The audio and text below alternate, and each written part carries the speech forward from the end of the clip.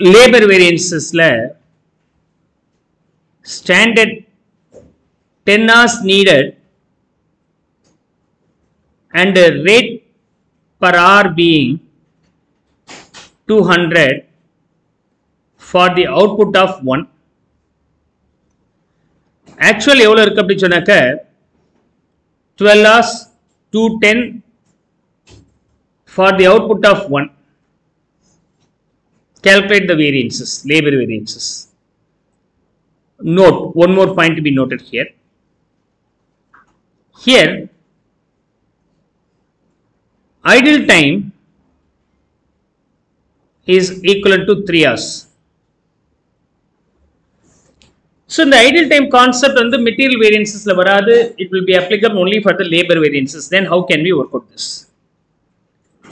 Labor cost variance again, a formula standard hours into standard rate minus actual hours into actual rate.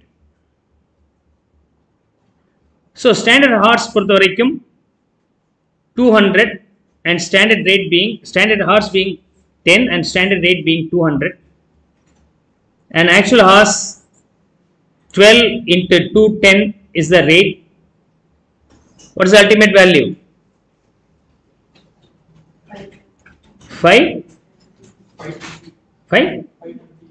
520 adverse. Then next one being labor rate variance, standard rate minus actual rate, okay, multiplied by actual hours. Standard rate 10, actual rate being 12, so you spend 2 rupees excess than adverse. Actual hours being 12. அப்ப எவ்வளவு வருது? Sorry, actual rate 200. Okay. Standard rate being 200, actual rate being 210, actual hours being 12. So 120 adverse. 120 adverse. Listen, labor efficiency variance வரும்போது okay, standard hours minus actual hours into standard price. Standard hours வரும்போது 10, actual hours வரும்போது 12 and standard price being 200, 400 adverse. 400 adverse. Is that okay? See, we have been given one more information here, which is idle time. What does it mean? Exam வந்து உங்களுக்கு 3 hours. ஏதோ ஒரு ரீசனால question paper வரவே இல்லை உங்க ஹாலுக்கு. ஒரு அரை மணி நேரத்துக்கு அப்புறம் உங்கள்ட்ட क्वेश्चन பேப்பர் கொடுக்குறாங்க. 3 hours முடிஞ்சோன்னா பெல் அடிச்சோன்னா என்ன சொல்றாங்க? பேப்பர் ரிட்டர்ன் பண்ணுங்கன்னு நீங்க என்ன சொல்லுவீங்க? அவ்வளவு நேரம்லாம் வெயிட் பண்ணாம சார் உடனே இங்க ரிட்டர்ன் பண்ணிட்டு போயிடுவோம். நம்ம நேரத்துக்கு क्वेश्चन பேப்பர் பயங்கர ஈஸி, நல்லாவே பண்ணிட்டு இருக்கீங்க. அரை மணி நேரத்துக்கு அப்புறம் क्वेश्चन பேப்பர் உங்க கையில கொடுத்தா நீங்க என்ன சொல்லுவீங்க? நீங்க அரை மணி நேரம் லேட்டா கொடுத்தீங்கல்ல, என்ன 2.5 மணி நேரத்துல வாங்குறீங்க, எங்களுக்கு அரை மணி நேரம் எக்ஸ்டென்ஷன் கொடுங்கன்னு கேட்பீங்களா இல்லையா? என்ன ஒரு 3 மணி நேரம், 1 மணிக்கு 10 மணிக்கு ஆரம்பிச்சீங்க, 1 மணிக்கு பெல் அடிக்குது, அதுக்குள்ள முடிக்க முடியாது அப்படின்னு நீங்க உடனே என்ன சொல்லுவீங்க? அரை மணி நேரம் நீங்க வந்து क्वेश्चन பேப்பரை கொடுக்க லேட் பண்ணிட்டீங்க இல்லையா? கேட்பீங்களா இல்லையா? S R no? So online exam வைக்கும்போது என்ன பண்ணுவீங்க?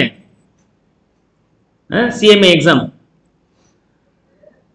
நெட்டு கனெக்ட் ஆகல, பேஜ் வரல, ஹேங் ஆயிடுச்சு, இல்லைன்னா பாஸ் பண்ணிடுவோம். உதாரணத்துக்கு சொல்றேன் இல்லையா? சண்டை போடுவீங்களா இல்லையா? என்னையா எஃபிஷியன்டாவே இல்லை, 1 மணி ஆயிடுச்சு இன்னுமா முடிக்கல அப்படின்னு நீங்க உடனே பதில் என்ன சொல்லுவீங்க? அரை மணி நேரம் நினைச்சு சார் வேஸ்ட் பண்ணிட்டீங்களா அப்படிங்க. அப்ப இங்க எஃபிஷியன்ட் என்ன 10 மணி நேரத்துல முடிக்க வேண்டிய வேலையை 12 மணி நேரத்துல முடிச்சிருக்கிற அப்படின்னா அவன் என்ன கேட்கறான்? எனக்கு வேலையை கொடுக்கறதுக்கு 3 மணி நேரம் லேட் பண்ணிட்டீங்க. நான் வந்து ஆபீஸ்ல உட்கார்ந்து இருக்கிறேன், ஒர்க் ஷாப்ல உட்கார்ந்து இருக்கிறேன், நீங்க வேலையை கொடுக்கல. வந்து உட்கார்ந்துட்டேன், power shut down, machine break down, ஏதோ ஒரு reason, material இல்லைன்றீங்க, power shut down அப்படின்னு சொல்லி இருக்கிறீங்க, வேலையே இல்லை, வரணும், ஆர்டர் வந்த பிறகு உங்கள்கிட்ட கொடுக்க முடியும்னு சொல்லி இருக்கிறீங்க. 3 மணி நேரம் நஷ்டம் ஆயிடுச்சு. நஷ்டம் ஆகாம இருந்தா நான் எப்படி பண்ணியிருப்பேன் சொல்லுவீங்களா இல்லையா? அப்ப எதை வச்சு கணக்கு பார்க்கலாம்? இதுல இருந்து இதை சப்ட்ராக்ட் பண்ணிட்டீங்கன்னா நீங்க உண்மையிலுமே வேலை செஞ்ச நேரம் 9 மணி நேரம் தான். This is actual time or actual hours, but you worked for only 9 சொன்னால் இதுக்கு பேர் actual hours worked for. நீங்க எனக்கு அப்ப சரி நீ 9 மணி நேரம் தானே வேலை செஞ்ச, 9 மணி நேரத்துக்குரிய சம்பளம் வாங்கிக்கோ அப்படின்னா நீங்க உடனே சொல்லுவீங்க, நான் வந்து உட்கார்ந்து இருக்கிறேன்ல சார் உங்களுக்காக தான், இல்ல வேற எங்கேயாவது வேலைக்கு போயிருப்பேன்ல சொல்லுவீங்களா இல்லையா? கிளாஸ் 6:15 என்ன பண்ணுவீங்க?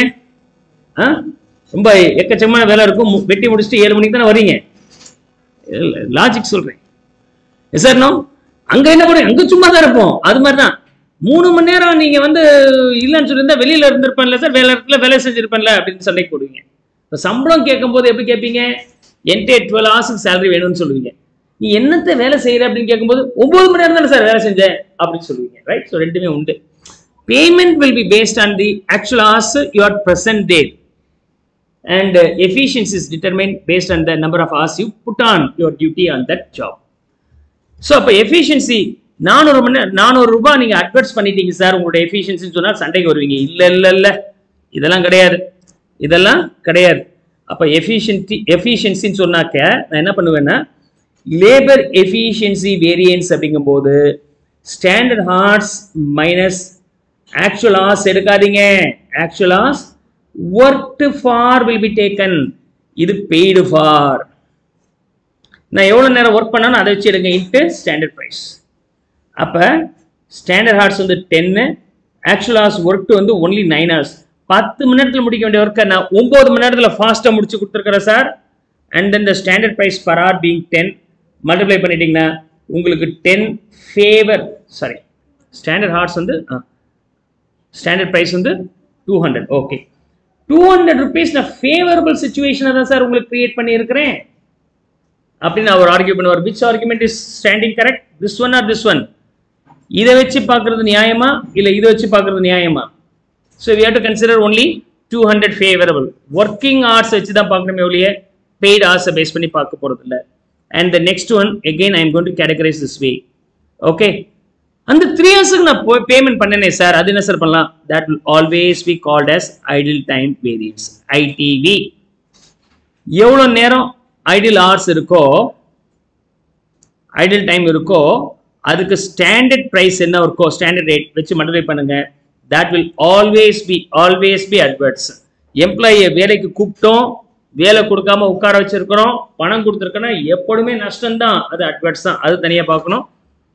3 hours we lost, and the standard rate being 200.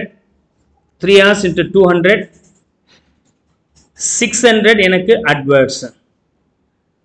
அப்ப இது ரெண்டும் ஆட் பண்ணாதான் உங்களுக்கு 400 adverts வருது. 400 adverts வருது. சில புக்ல இந்த மாதிரி சொல்லலாம், இது பேர் டோட்டல் எஃபிஷியன்சி வேரியன்ஸ்னு சொல்லலாம், தப்பில்லை. பட் இது அவுடேட்டட் தான், இது சொல்ற வேண்டிய அவசியம் இல்லை. ஸோ லேபர் efficiency variance ரெண்டு பார்ட்டா பிரிக்கிறோம். labor efficiency variance based on the number of effective hours other than the idle time will be taken.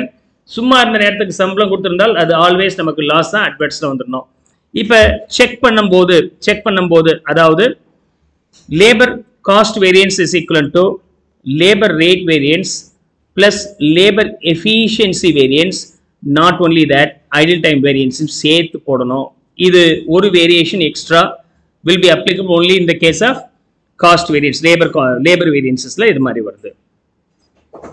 cost variance வரும்போது 520 adverts, labor rate variance வரும்போது 120 adverts, and efficiency variance வரும்போது 200 favorable, idle time variance வரும்போது 600 adverts. of course matching.